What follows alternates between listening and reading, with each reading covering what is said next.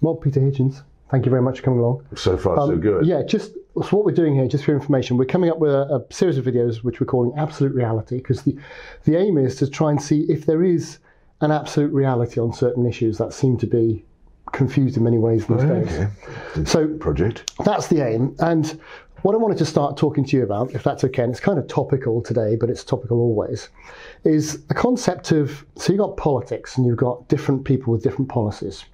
And the aim is for those people who generally look at the policies and make their decisions.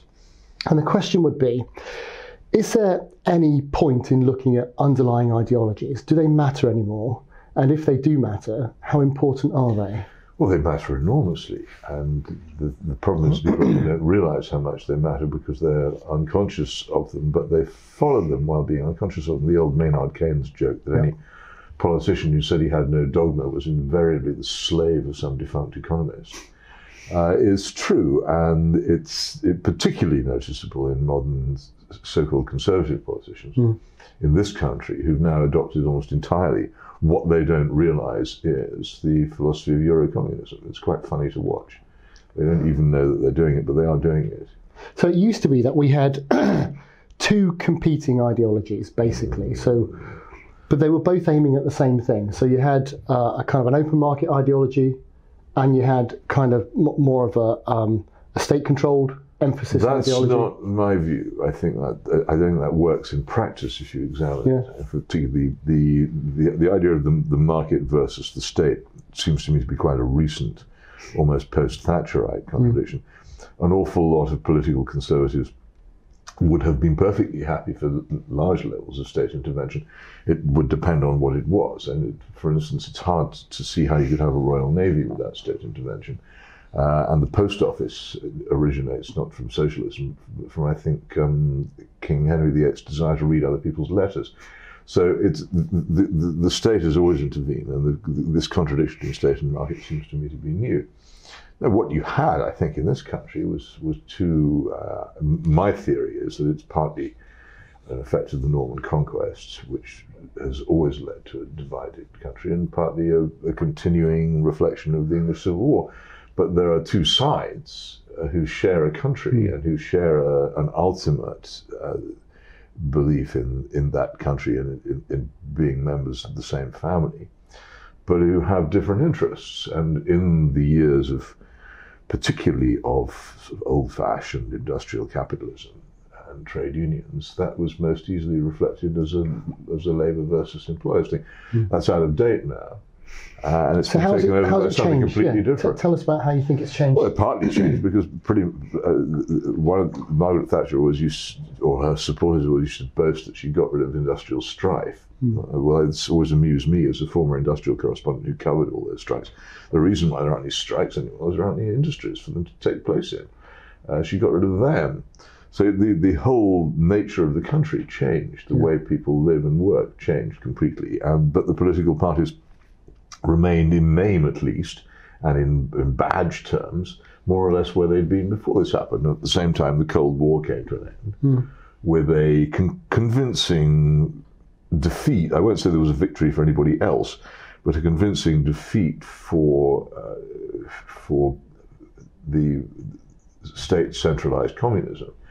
And so an awful lot of the really fundamental beliefs of dogmatic socialism was sent flying. But on the other hand, quite a lot of the old, I would say, Jacobin revolutionary beliefs of the 18th century, which had been incorporated into socialist movements, came alive again.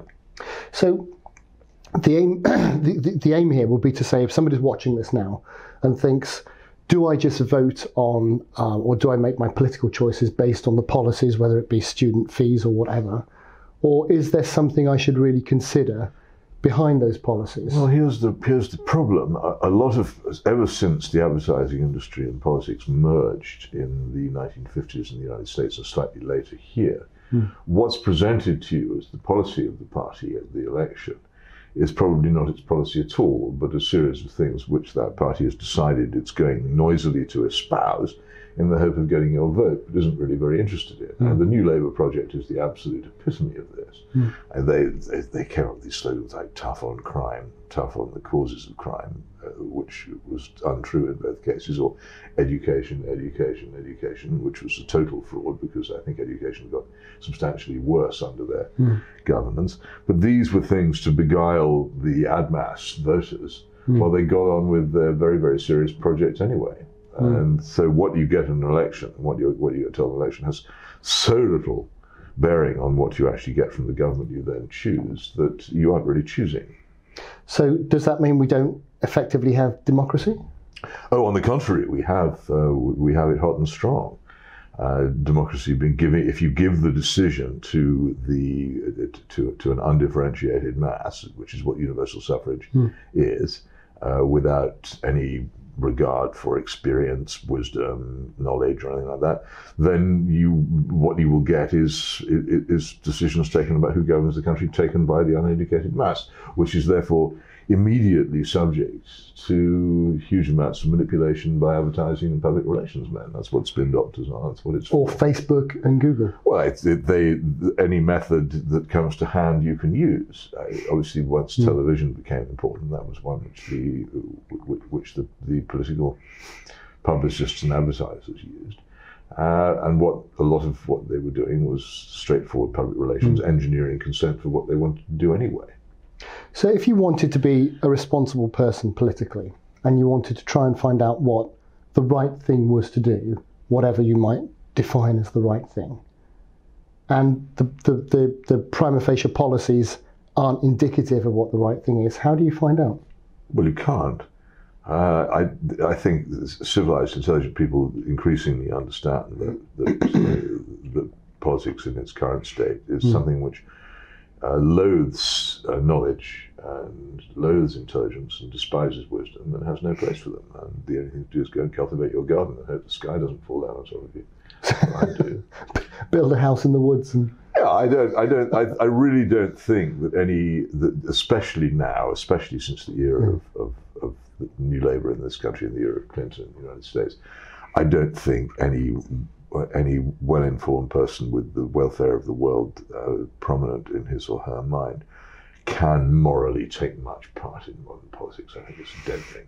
So it's funny because you mentioned something there which seems to me to have been a change over the past maybe 2 decades, maybe a bit more, in that it used to be that people were aiming for the same thing and had different ways of achieving it. Well, not so much aiming for the same thing. They were disagreeing about how something which they both valued should be managed. Right.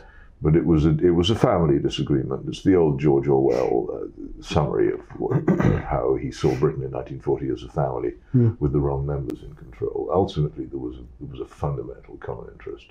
But then it almost seems to me now that there's almost 2 separate games being played. So there's that game there where people are arguing about how you achieve the aims, whatever the aims are.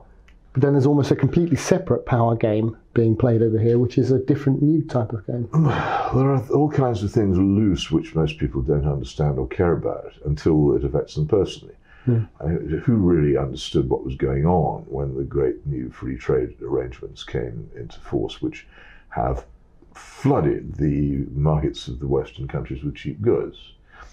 And the initial effect of that, of course, for most people was to keep the cost of living down, particularly in the clothes and electronic goods being the most spectacular areas where people felt their lives were improving. And then they saw the other side of this, which was that there were fewer and fewer jobs for them to do because these things were being made by people paid far less than them far away. And then the next part of that kicks in, which is that they find that the level of wages and the standard of living in their own country begins to fall because the downward pressure on wages and the upward pressure on the amount of work you have to do is felt. The fact that someone is supplying these industries by working in a sweatshop in Canton, thousands of miles away, doing 15-hour, 7-day weeks, means ultimately a pressure on you. And these things don't present themselves initially as what they are. They always turn up appearing to be good. And we're going through that procedure. We're also living in a world where all the old ideas of national sovereignty, of countries being fundamentally separate from each other, are under very considerable attack. And so particularly the idea of national borders and of national law is fading away before our very eyes. And it makes a huge impact on people. So you would be a fan of Douglas Murray's book, Strange Death of Europe? Well, I must confess I haven't read Douglas's book yet. I keep meaning to, but I haven't. You can imagine what it says. I can't. I don't want to comment on something I haven't read, honestly. Yeah. Okay. So how do you think that impacts on the UK? However we leave Europe, whenever we leave Europe. Oh well, I took no part in that. I had always thought that the only way. I thought that it was important for this country to leave the European Union if it was to continue to exist as a country. But my concerns weren't to do with being able to enjoy the tangy flavour of chlorine-washed chicken on a Sunday, nor did I particularly believe that we should import more goods from the Far East. My main concern was and is actually the separate legal system which this country has. It seems to me to be extraordinarily valuable. And it just wasn't possible, it seemed to me, to have only fundamentally United Kingdom and, oddly enough, the Republic of Ireland sharing common law and all the things that go with it, and also the tradition of Magna Carta and habeas corpus, while the rest of the continent went for civil code.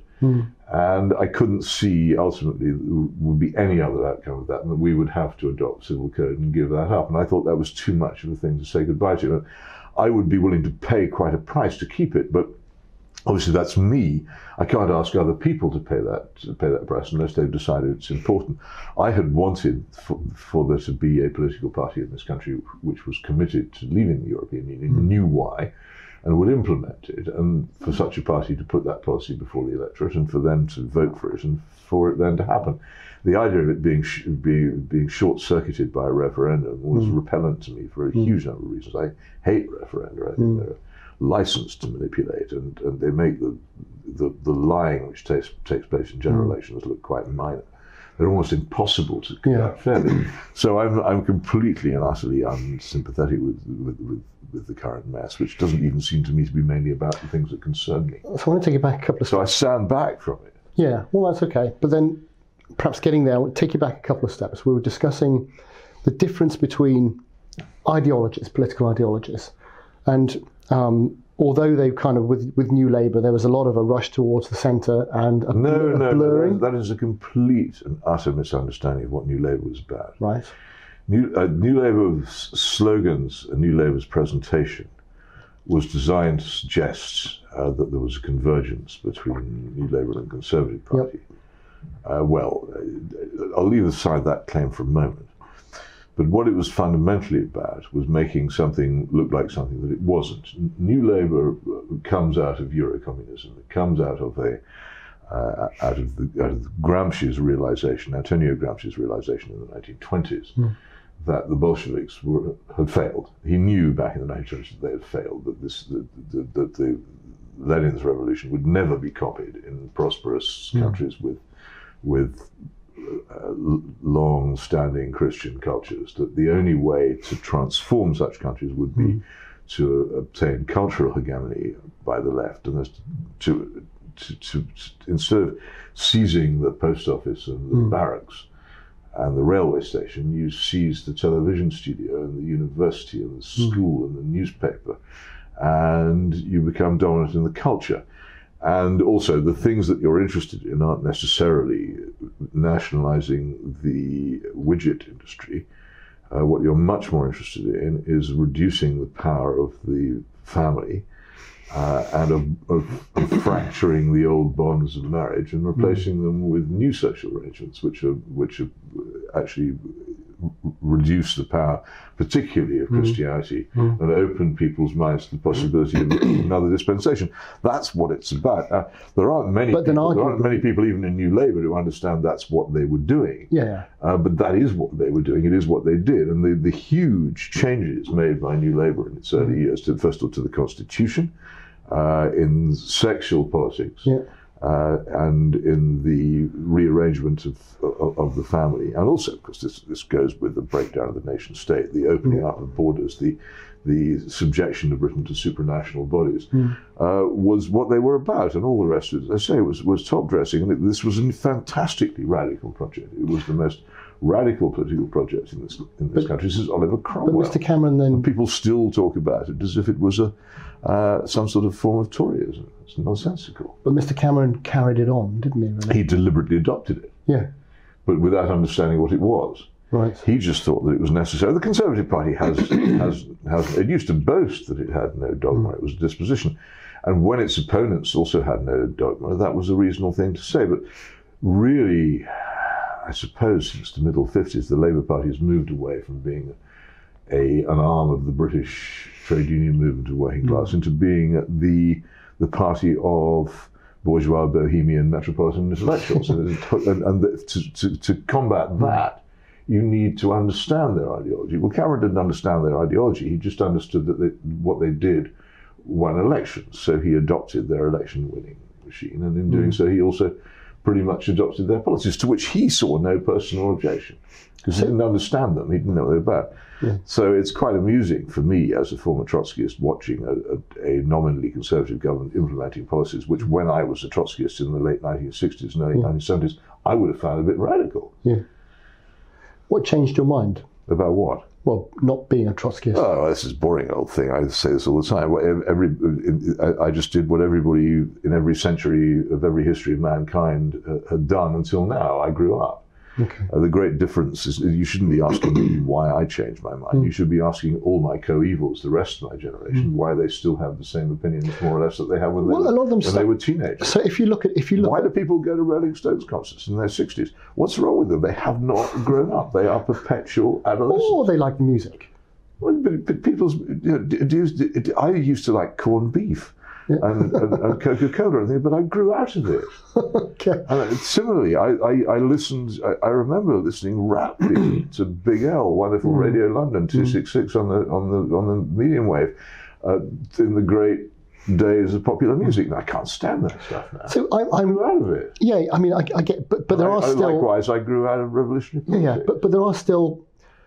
So touching on the revolutionary party, there are still the kind of postmodernists, if you like, who are just kind of like the old school with a new nomenclature, a new kind of taxonomy for the same old stuff in many ways.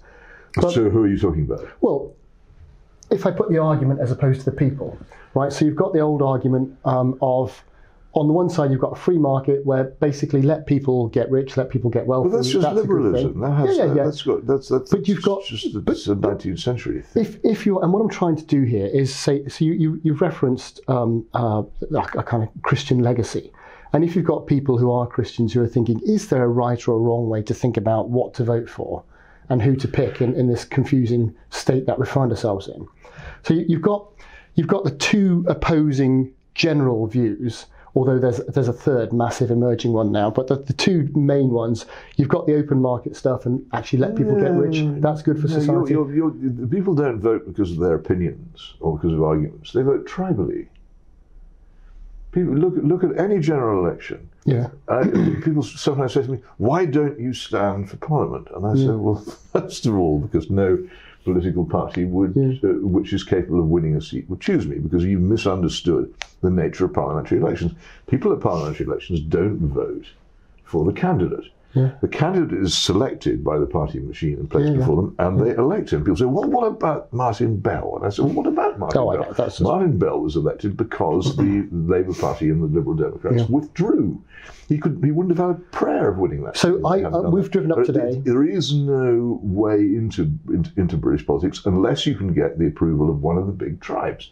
And that is not done on the basis of reason, and nor when the election takes place is any reason involved. You can argue about anything at an election, and nobody will be paying any attention. In a general election, if you're standing for Labour and it's a Labour seat, you'll win the seat, you'll become a member of Parliament. And if you aren't, you won't. So we've driven down this morning from Wales, which arguably is the nearest thing we've got to a single-party state. They've had one party holding on to the reins of power for about 20 years. And you've got an awful lot of the tribalism where people will vote one way because that's what their father's done, that's what they've... And ever since Thatcher closed the mines is the phrase which is used. Yeah, well, she did. Yeah. and that's it's an awful situation, and people haven't forgotten that. So what do you do about infecting democracy and a democratic process more realistically into a situation? I mean, you could ask me all kinds of theoretical things about what you might do, and people will then reel back in horror when I say, I'm not really a Democrat, you see. For some time, I've thought that universal suffrage democracy looked at the old supposed Churchill remark that it was the least bad, least worst option, but doesn't necessarily seem to me to follow. Watching what as well, I used to. New Labour people used to say, "What do you say all these things about us? But why is it we keep getting re-elected if we're so?" And I said, to which my response is, "Well, it is a puzzle, isn't it? But you can't really look at this and say that universal suffrage democracy has been a wild success." And I believe that the real keys to civilization are liberty of speech, thought, and assembly. And the rule of law. Absolutely right. Without those things, you're lost. And you look at somewhere like Turkey, where universal suffrage democracy has been used very effectively in the past 10 years by Mr. Erdogan to destroy freedom. Now, there is no rule of law in Turkey now. You can be picked up by the government, thrown in prison, and that's the end of you. And there is no liberty. And what was, for instance, a really powerful and apparently impregnable free press has now been completely destroyed in a short matter of years, and all with democratic authority. So I don't see that there's... But when I used to say this, in front of audiences of metropolitan liberals, you could hear a sort of susurration going around the room, fascist. Since the election of Donald Trump and since the victory of the Leave vote in the referendum, I don't get that anymore. It's all relative, isn't it? They don't think it's quite such a fascist idea as they used to. When you have it your own way, universal suffrage democracy looks good. When you don't have it your own way, you think about it. Well, I haven't had it my own way during most of my adult life, so I think about it. It doesn't appeal. I could come up with the great Neville Shute formula for replacing universal suffrage democracy with extra votes for people who had shown themselves to be experienced, who had successfully raised a family, who had real skills. China system. Well, nice. So you get. Well, isn't China's kind of? They want to give you points. China doesn't have elections. So no. But they want to give you kind of cultural points for good behaviour. This is the more experienced, the more wise you are, the more knowledgeable you are, the more votes you get. Not the richer you are. Yeah. It's just something similar should, in my view, be devised for jury selection. With the idea that some 18-year-old who's never worked and has no experience of life could decide the entire fate of somebody's life seems to me to be very worrying. But I favour juries. So how do you get around it? You have some sort of selection, and it's based not on, say, on wealth, but on experience and wisdom would be the thing. But of course, who's ever going to vote for that? So you don't agree with 16-year-olds getting the vote, for example? I think I probably was qualified to vote around about the age of 30. I certainly wasn't qualified to vote. I was one of the first. I was given the vote at 18. As a matter of fact. And you've not used it? Yeah, I used it that year. Okay. And it was partly my fault that, I suppose, hang on, what happened? 1970 was the year I used it. Yeah, so it can't have been my fault that Ted Heath won the election, because I would have voted Labour in quite closely contested Oxford constituency. So you can't blame that. You can't blame that on me. But no, I have voted, but I gave up voting long ago. It's first of all, I began almost invariably being away on assignment during elections, so I didn't.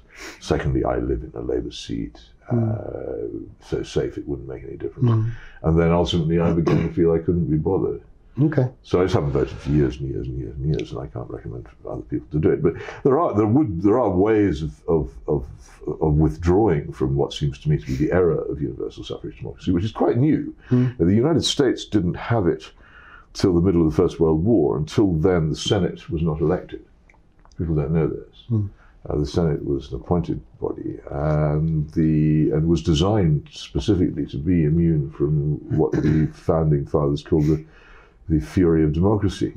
And until 1948, we didn't have universal suffrage democracy in this country. There were still university seats, for instance. And still effectively we've got the House of Lords, which doesn't... Well, the House of Lords is now, has absolutely nothing whatever to do with democracy at all, except in the case of the small number of hereditary peers who get elected by ballot. It is just an appointed house, like the Canadian Senate and I think the Irish Senate. And as a result, it's much, much worse than it was when it was hereditary.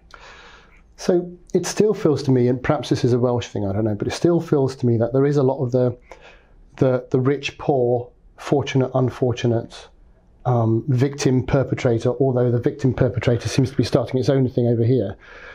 And I've discussed this with a couple of people, and from my point of view, I would be much more open market than state control in my philosophy and preference, because I think that leads to a lot more growth.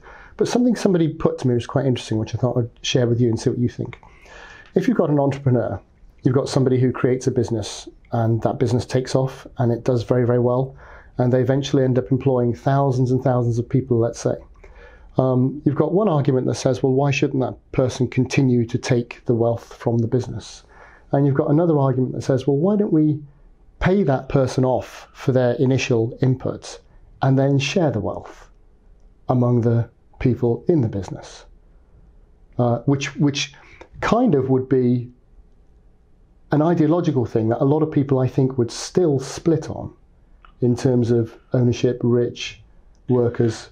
I'd split on practicality. Poor. I don't think that would work. Why would people go into business? Most businesses don't become huge, great giants. No. The backbone of the country is small and medium. And the risks are not equally shared, and the rewards are not equally shared. But also it's public relations spin to say that people go into business so they can employ people. Yeah. They go into business to succeed, and what in the course of doing so is it's a consequence of their success is that people are employed, but they don't do it so that they can. There isn't necessarily a permanent common interest between any employer and any employee. That's one of the reasons why I've always been a trade union member all my life. Yeah. It simply isn't the case that they necessarily share total common interest. So, in terms of practicality, I don't think you get people to go in, particularly to small and medium-sized businesses, if they then face confiscation of the whole lot as soon as they reached a certain level of success. It just wouldn't happen. That's not practical. The poor ye have always with you. There will always be some people who are less materially fortunate than others. The trick is to ameliorate this as much as possible and to make sure that it doesn't do any more damage than you can conceivably avoid. And that's where what seemed to me, in my ignorance, the old order seemed to be quite effective. It was. Yeah. So I think this group over here looking after. I think Britain before. Bill Bryson's quite good on this in his love affair letter to England. The England that existed just before the Thatcher era began was quite fair. And also reasonably prosperous. What happened since then is it has got to the point where there are quite small numbers of people. And this isn't just so in Britain; it's so in almost all the advanced countries. Quite small numbers of people have enormous concentrations of wealth. Whereas the standard of life of the mass of people, I think, is probably falling now. So I don't think I'm not sure that's necessarily. I'm not sure how much alternative there would ever have been to it. I'm not sure how inevitable the globalization of the world was. I'd like to think it might have been avoidable, and that some people might have had the sense to avoid it. They might eventually, at some point, be, if not reversible, then at least possible to slow it down and moderate it. But I think it hasn't been a success for an awful lot of people. And one of the reasons for the result of the European Union referendum, which wasn't, of course, wholly about the European Union, was a lot of people outside the prosperous Southeast saying to the people in the prosperous Southeast, actually, what is this recovery you keep telling us about? There hasn't been one. Their lives are pretty grim.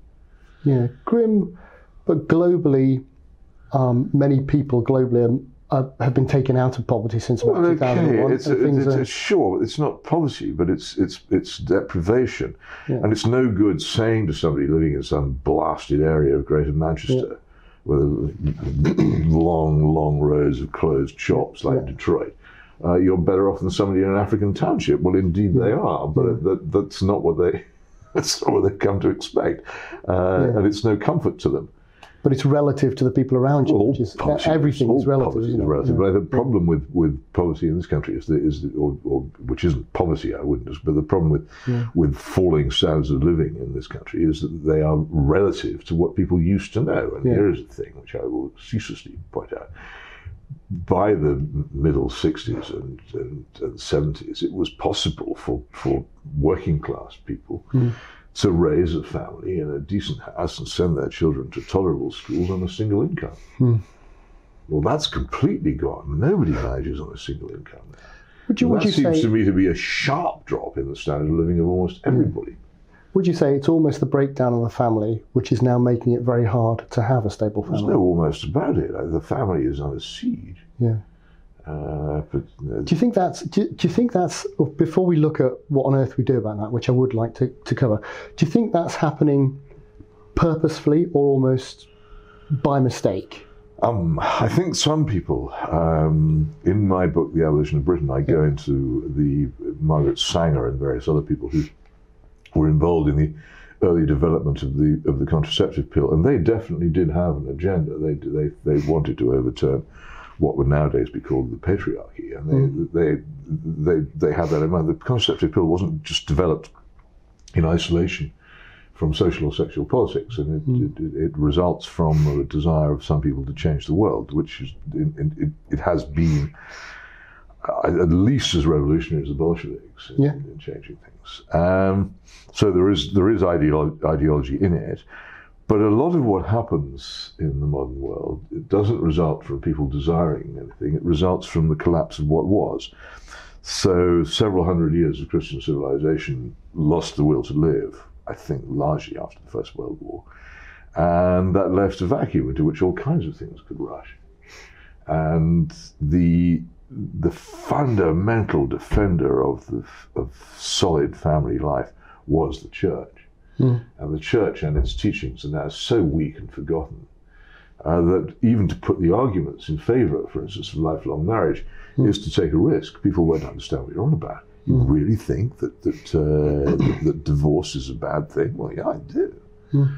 But that you're not just a fringe figure. You're an eccentric, verging on being a dissident. And the role of men and women in marriage. I don't. The different roles of men and women. For me, I think that role is variable and could easily have been improved as it has been, without any challenge to the family as such. There's not a word in Virginia Woolf's A Room of One's Own with which I disagree. I think it's a completely valid manifesto for a change in the way in which women are equal treated. Opportunity. Not just equal, but a general ending of the idea of the woman as being a second class. And it's eloquently stated, and it's absolutely right. And the ludicrous behaviour, for instance, of the great universities in resisting women as first of all, as undergraduates and giving them degrees, and many, many other examples of this are absurd. But that's a separate issue from whether you think that you can really, really act as if there's no difference between men and women, because there is a fundamental difference. The women are the ones who bear the children, and that I think for the moment is a fixed matter, and it has a huge impact. But no, I think huge amounts of things have changed for the better in the way in which women are treated, but that's independent of the strength or weakness of lifelong marriage. So one area where, and perhaps I've misunderstood, but one area where we seem to differ is in what to do about things. So I have no temporal political ambitions at all. I feel that it's gone. People used to say to me, "Oh, come on, stop standing on the sidelines," whatever sidelines are. Do you know what sidelines are? I don't know. I don't know why. Anyway, that's what I was accused of standing on, and get involved. So I got involved, and I said, I thought very hard about what to do. I said, what we really need to do above all things in this country to obtain political change for the better is to destroy the Conservative Party. And there's a very simple thing you need to do to achieve this. And that's don't vote Conservative in the 2010 general election. And all the people even say to me, tell us what to do. And I said, this is what you do. And they said, oh, no, we can't do that. It reminded me of a joke that Jack Jones, the trade union leader, once told me of a man who falls from the side of a dock in Liverpool. And halfway down, he grabs onto a ledge and he's hanging there. And the place is empty, darkness is coming on, and he's hanging there by his fingertips, swinging in the wind, which is howling. And he calls up, "Is there anybody there?" And eventually a sort of sepulchral voice from very high up in the sky says, "I am there, my son." And the man hanging by his fingers from the dockside says, "What shall I do?" And the sepulchral voice from on high says, "Let go." And he calls out, "Is there anybody else up there?" I was giving advice that nobody wanted to take. Yeah. And there was a sort of dissonance in it. People couldn't see that not voting Conservative might lead to Conservative results.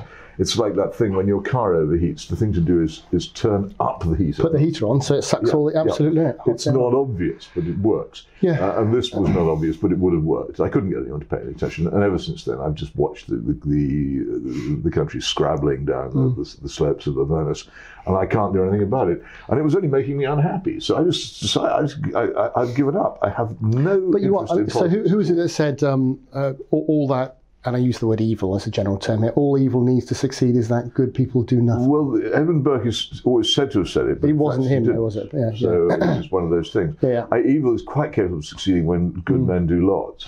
And good men can scrabble away frantically, and nothing will happen. If My point is, so you're saying the general mood is towards disaster, then disaster will happen. Yeah. And you mentioned, well, perhaps it needs God. Perhaps it needs the church to revitalise itself a little bit. As soon as you say these things, you know they're not going to happen. But what, I mean, and perhaps... Sometimes civilizations, not sometimes, often, pretty much invariably, civilizations come to an end. This is what we're living through. This is what we're witnessing. What does I'm hoping it won't get too bad before I die. What does that mean, though, civilizations coming to an end? Well, it means the breakdown of civilization. It means people no longer are being governed by law or self-restraint.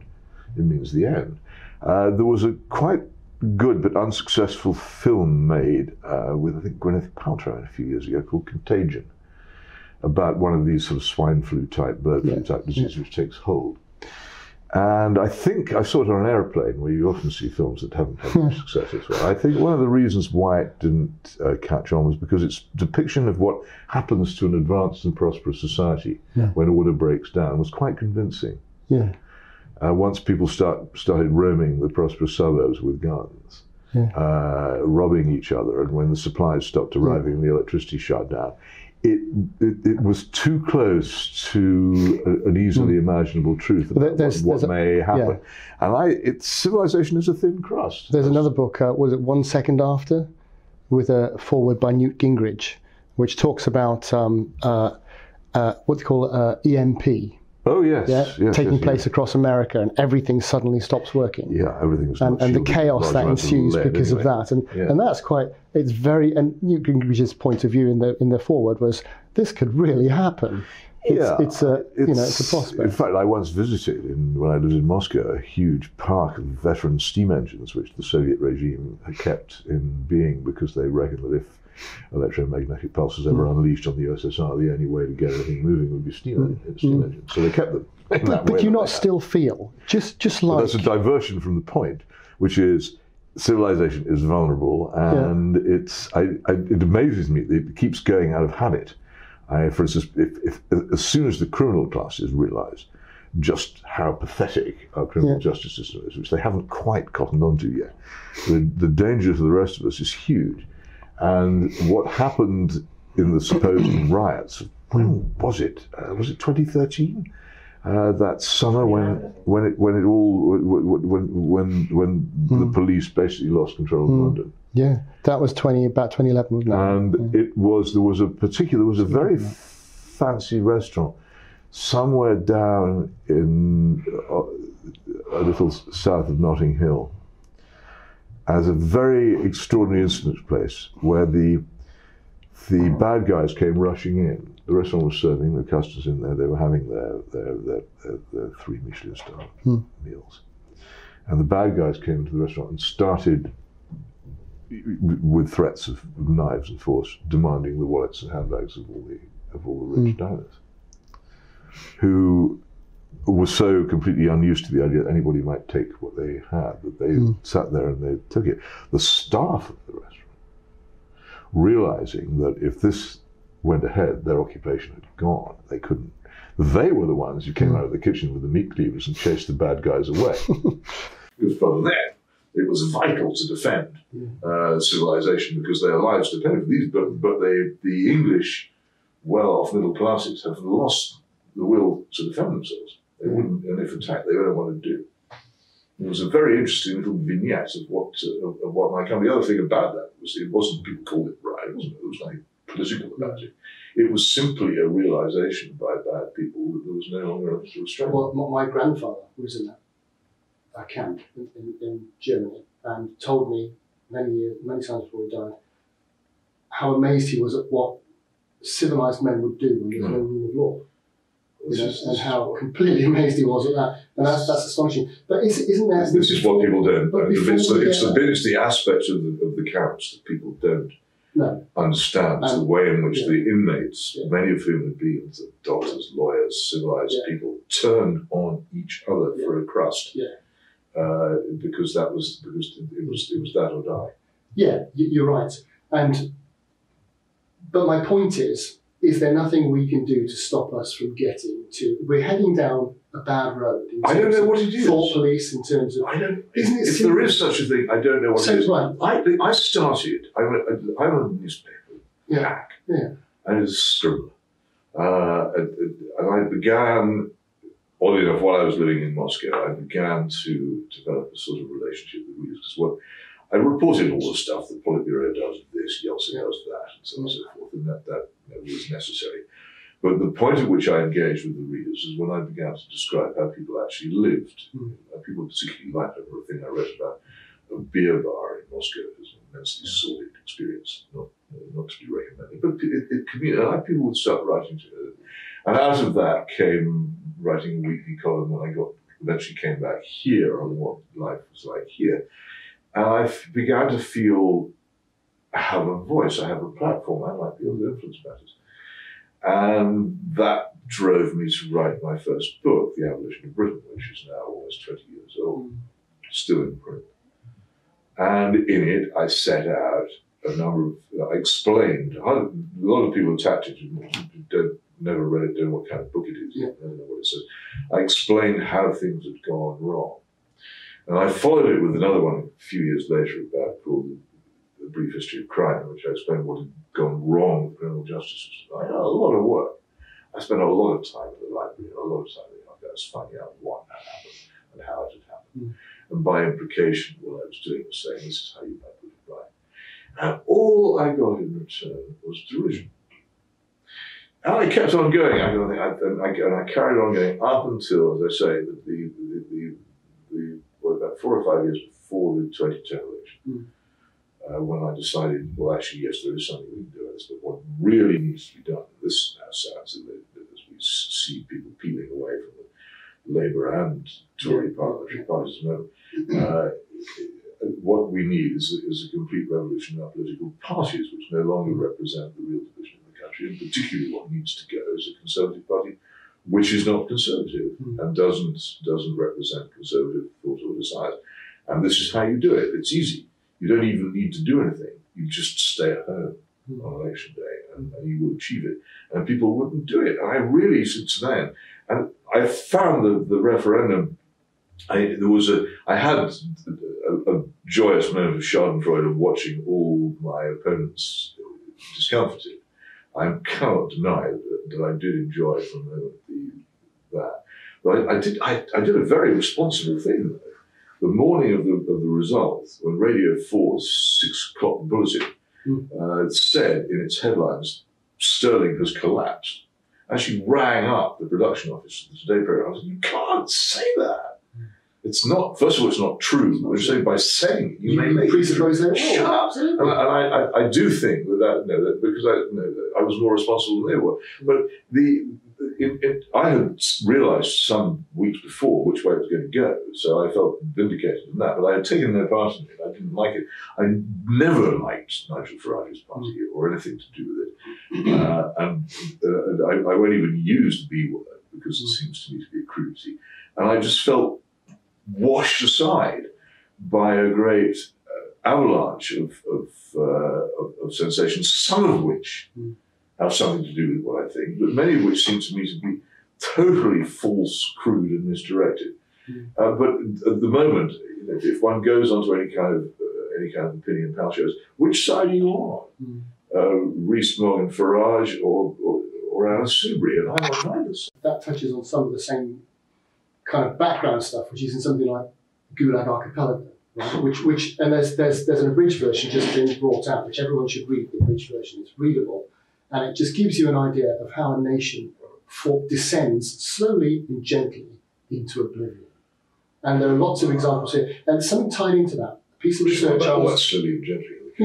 Piece of research I was looking at not so long ago about MPs, and the majority of MPs feeling unable to express their real opinion on certain matters. Well, that may be true. I just feel that many of them don't have much of their developed opinion. I'm looking particularly at the behaviour of MPs which I've observed in two issues.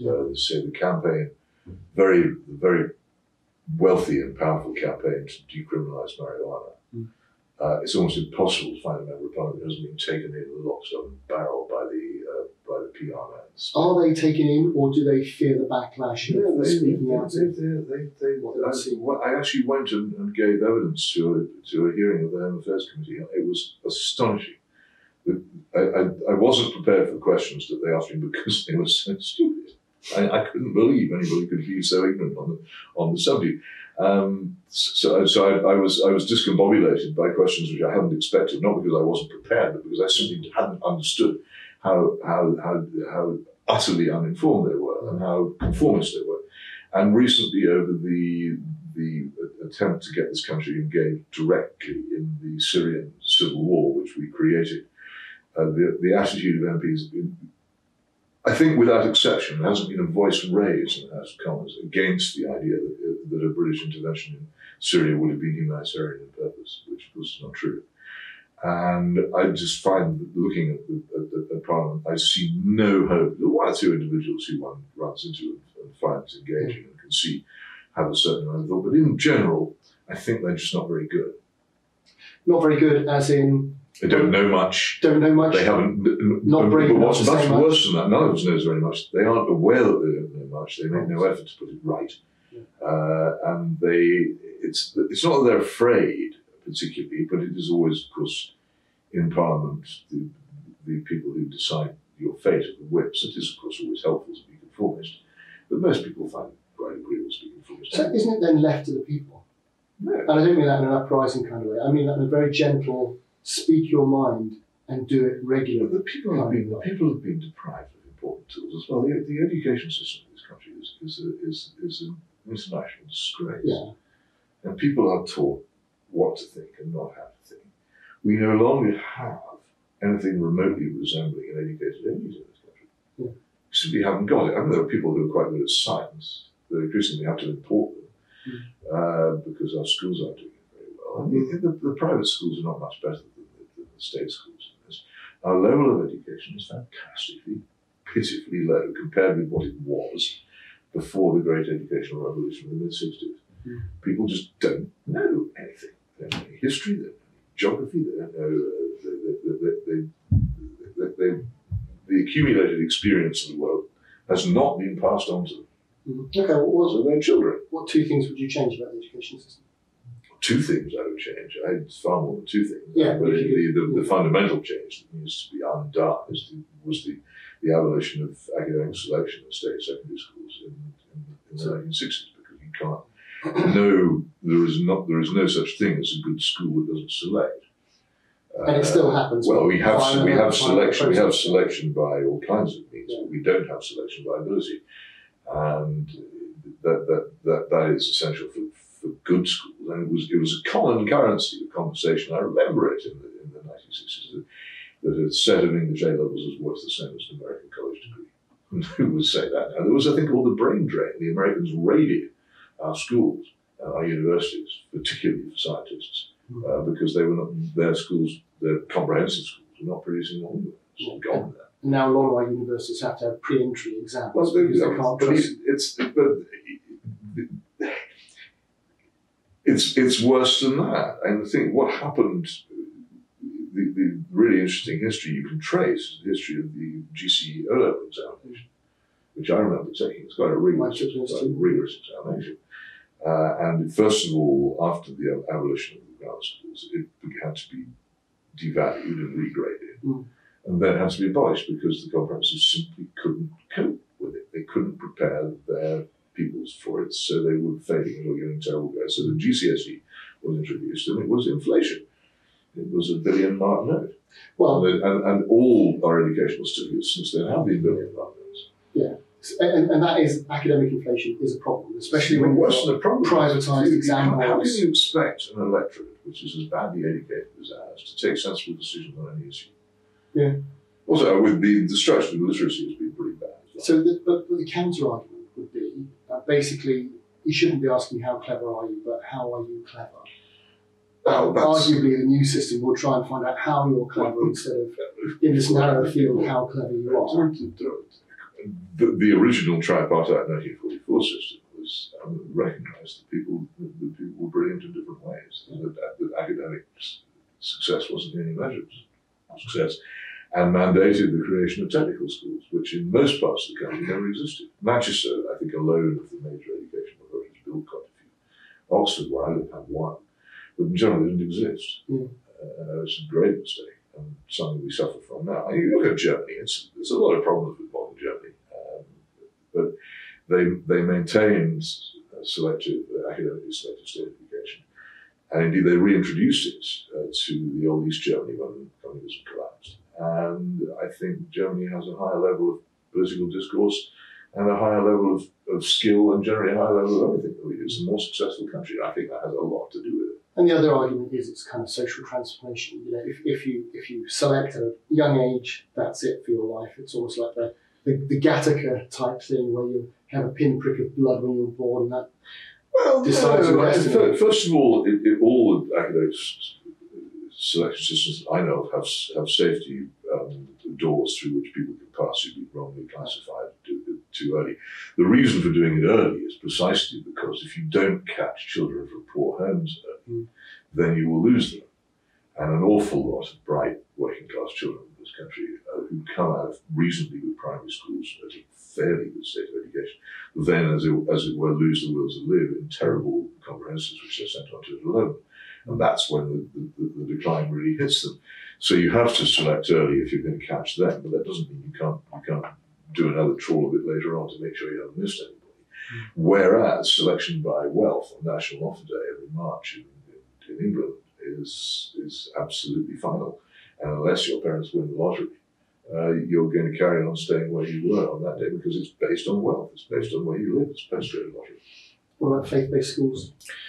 Well, I think that I'm all in favour of parents having their domestic faith backed up in schools. I think they're entitled to it. I think the contribution of the churches to the building of the state education system is huge and has to be acknowledged. It would be a pity if they were got rid of. And I'd be prepared to make almost any concession to keep them there. If people wanted to have atheist schools, that would be fine by me. Let 100 flowers bloom. If that was the price of continuing to have Christian schools, I'd cheerfully have atheist schools and Muslim schools and anything else in the state system. But then people have to be permitted to choose some kind of methodology. Well, yeah, I don't think it should be the case that particularly in primary schools, that it should be that people should pretend to be religious to get their children into better schools. The question of why church schools tend to be better than secular schools is an interesting one that needs to be explored. It hasn't, I don't think, ever really been discovered. And these are problems that seem to me to be soluble by reasonable compromise. But fundamental one of making sure that the people's talents our nurture to the full is one which we're not doing at the moment. And that, I think, depends on it. People say, well, the private sector should cooperate with the state sector. Well, sure, it should. But how's it going to do it? There was a fantastic system for achieving that called direct grant schools. Yeah. Which resulted in huge numbers of people getting fantastic educations whose parents could never have afforded it, and which put into private schools large numbers of state pupils. And who shut it down? A Labour government. Fred Mully, the man who fell asleep in front of the Queen, he did it. As an act of deliberate policy. So you can't do that and then come back later and say, oh, well, the private schools aren't helping out very much, having destroyed the best coordination of the two that ever existed. And what about universities? So they're having too many of them. Having trouble funding. We've got a student loan system which is impacting the national debt now, and will probably never get paid. University education is it'd be very interesting to find out what the private discussions about university expansion contained, and when the necessary minutes are finally revealed. But I've known civil servants who described it as the raising of the school leaving age to 21, and basically to cover up youth unemployment. And what's more, to make the people experiencing it pay for their dole by borrowing the money and paying it back for the rest of their lives. It seems to me to be a sort of scam, and now they've all turned into businesses. There are towns you go to in this country where the university is a major export business, apart from anything else, because of the foreign students absolutely, and the housing which is attached, and it's all based on borrowed money. And there's so much of what we do is based on borrowed money. I would favour having a much smaller university sector in which those who won places at university had full grants and had their fees paid, which is what the system which is what it used to be when I was at university, and quite right too. I mean, I have often felt that it was a bit much to ask school dinner ladies and postmen to pay for me being at university between 1970 and 1973, when what I mainly did was Marxism and Leninism, but I think I have paid my debt back. So I've got one child who's studying medicine, and another one who wants to go and study medicine. Do you think the NHS is worth working for these days? Look, it's a vocation. If you're any good at it, then worth it. I think the NHS is both overpraised and overslandered. It has terrible things that are wrong with it. It has things which are very right with it. When I lived in the Soviet Union, I tried to investigate the medical system, and that was one of the reasons why we always kept a spare can of petrol in the boot of the car, because ultimately, if there was a medical emergency, the thing to do was head for the airport and go to Helsinki. The Soviet medical system was a disaster unless you were a member of a very small elite and could use the elite hospitals. And although it was technically available to everyone, it was terrible. Often the skill of the doctors was great, but the post-operative care was appalling, and the levels of hygiene were dreadful. And the availability of drugs was bad, and the availability of equipment was bad. You begin to see a resemblance. And then when I lived in the United States, I lived next door to a hospital. I went and spent a day there to find out how their system worked. And in many ways, it was as inefficient and as profligate in the wrong way, and as hard on patients as the NHS can be. And I thought this is certainly, the American private insurance system is certainly not superior to ours. I haven't looked properly in detail, for instance, at the Canadian single-payer system or some of the continental ones, but I think that the NHS has virtues which need to be defended, but they should be defended by people who are also prepared to admit that it has vices as well. Because it does, and it can fail very badly. What do we do? Tremendously inefficient. Yeah. It can be tremendously sloppy, and it also has had periods when it's been very unhygienic as well, which has caused big trouble. But for heaven's sake, who would ever argue against anyone being a doctor?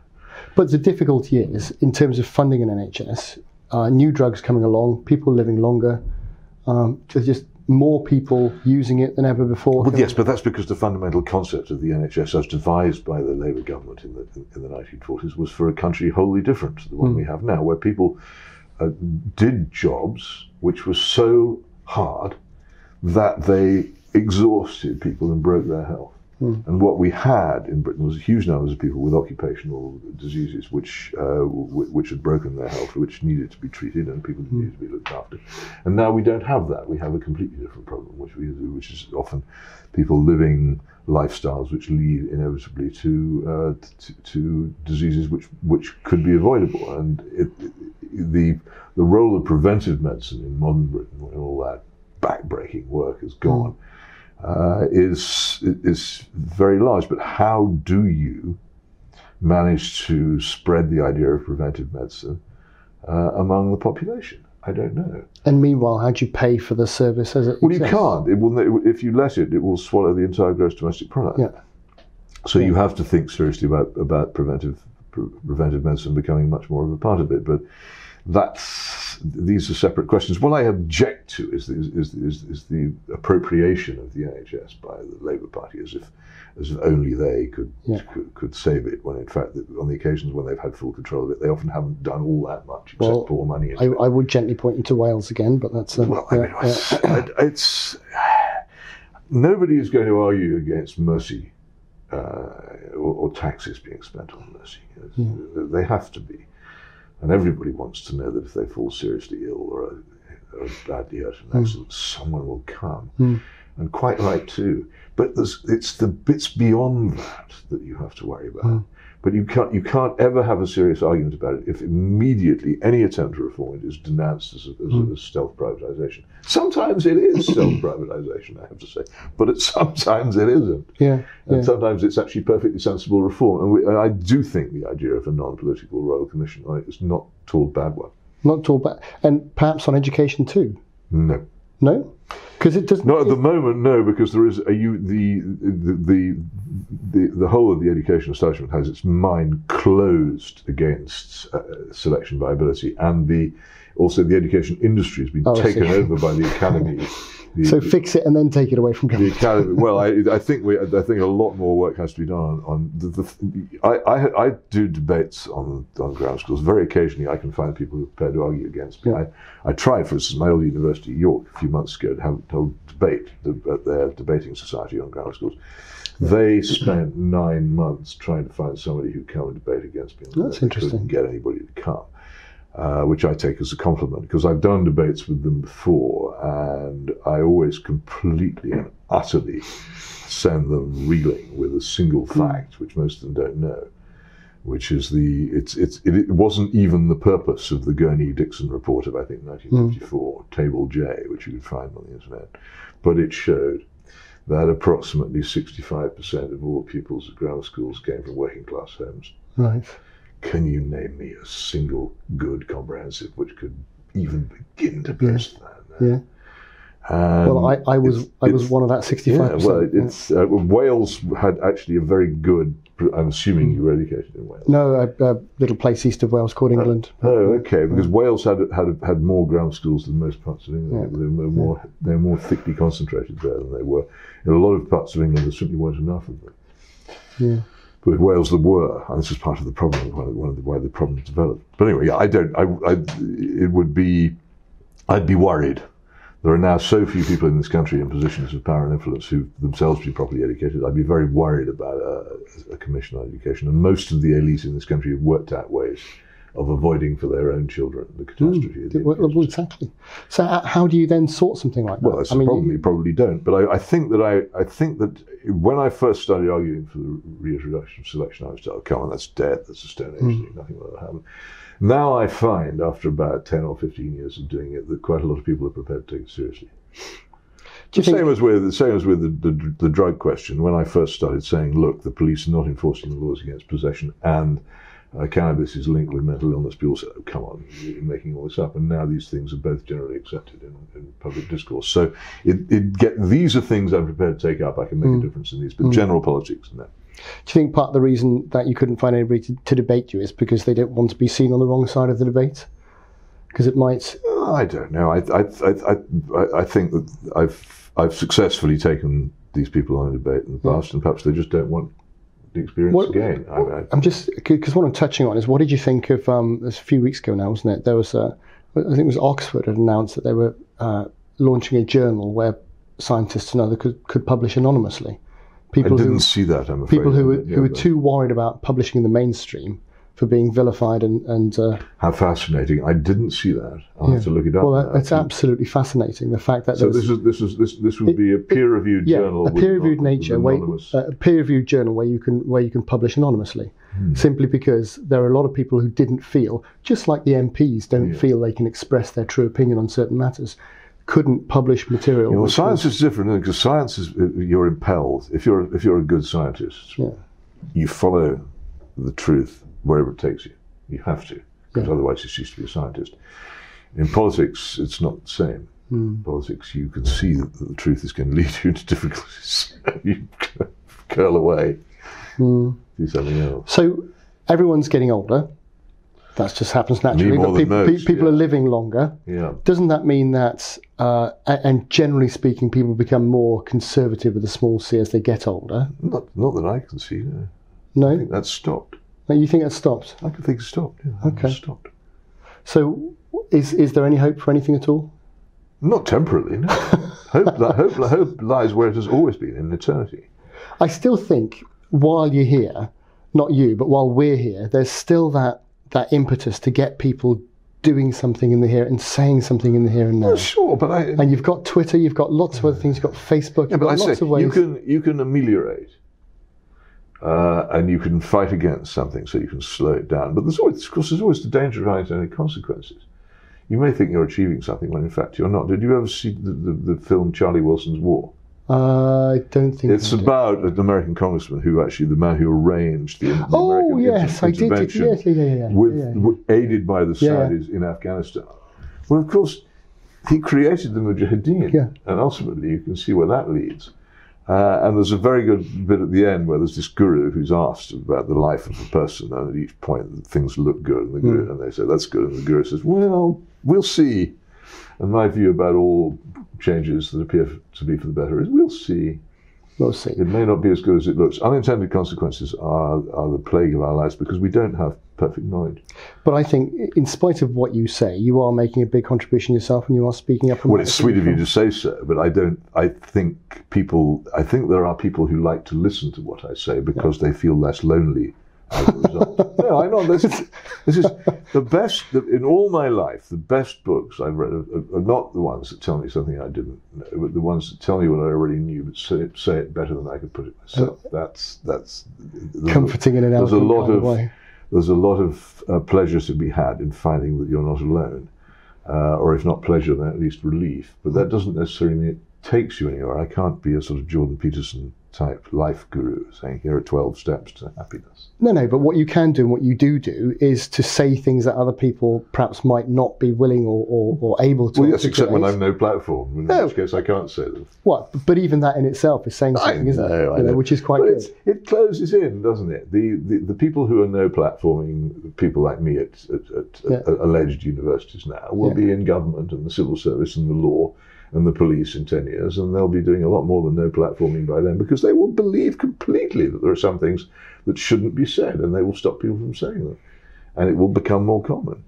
But this is coming. That is awful, then, isn't it? Well, it is awful. Yes, it's already among us, and for most people, particularly people working in the public sector, it already exists.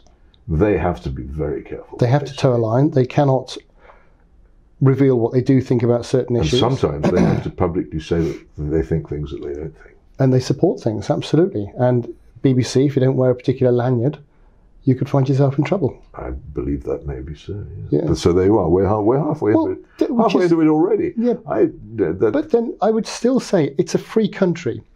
You can do and say. Ideally, it's a free country. You should be able to think what you think and do and say what you want to do and say. Of course you should be, but it's whether you can or not depends. I'm a national newspaper columnist. I'm freer to speak than most people. Yeah, but again, it just requires people standing up, and if enough people stand up and say a little thing when they get an opportunity, it might make a big difference. You say? Well, I don't see any possibility of it. I don't see it happening, but I'd like to see it. I'd like to see more people. Yes, but what you like and what will happen are two different things, and you mustn't let wishful thinking guide your your ideas about what will happen. No, but it's why things like, some of the books you've written, maybe things like the abridged version of Gulag Archipelago, people do need to read this stuff and look at where we are on the journey and think, Oh yeah, perhaps I better stand up and say something. The other point that I should have made earlier is in deciding what to do is that, as far as I'm concerned, telling the truth is itself a good action, always. And so, if people say, "Well, what do you hope to achieve?" So, if I've told the truth about something, then that was worth doing. It doesn't. That's one of those things which is say judged against an eternal standard. If it's true and you've said it, then it was worth doing for its own sake. It needs no other justification. I think that's a good point to end. You gave us an hour. I think it's a bit more than an hour. Peter Hitchens, thank you very much. My pleasure. Okay, chaps. I think we're good to go. We're recording. Focus right. So what I'll do, we're relying on you to get the focus right, but some of us don't care. We don't mind if it's soft, as soft as you like. Soft. I mean, I do this for other things now, so I kind of feel you've got to do it properly. Right. As you say, is the light hot or warm and things like that? Yeah, and stuff like that. Who cares? You're like, I feel fine. Get on with it.